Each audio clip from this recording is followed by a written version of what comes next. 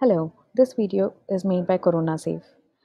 This is a step-by-step tutorial for any control room ambulance manager on how to generate requests for ambulance and also supervise the running of ambulances. Please log into logistics.coronasafe.network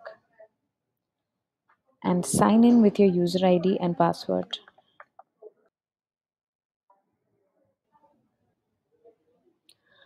Once you have logged in, this is the map view that you'll see with the live location of all ambulances within your area. You can also see the list of ambulances available and their details when you click on Asset List on the left hand side of the screen. Also, the requests that have already been generated will appear here under the Request List tab. Next is Create Request. This is the form you have to fill out to create request for an ambulance.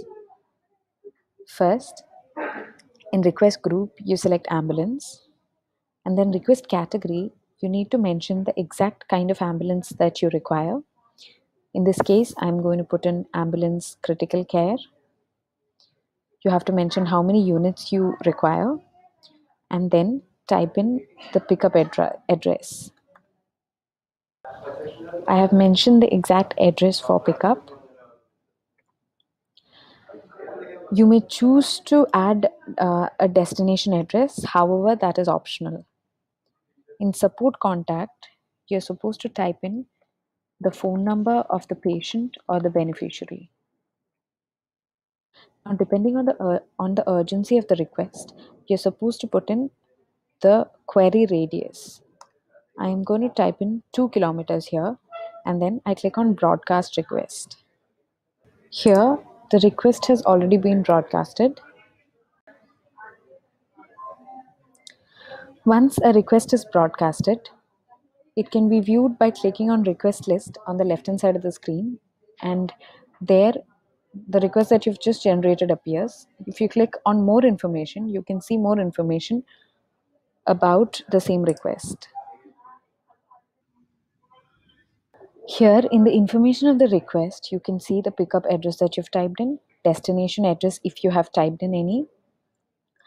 You can see the number of units that has received the request, the number of units that have been notified, and the number of units that responded. Here, because it shows that one unit has already responded, you know that the trip has been accepted by one ambulance. The responded unit's name and number appears here. And the notified unit's name and number appears here. Once the ambulance driver has picked up the patient, here the notification for pickup turns green.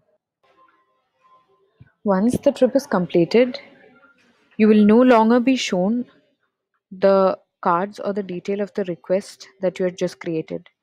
To see the past trips or requests, please click on Show Expired. Here you can see the list of trips that has expired or has been completed. Thank you.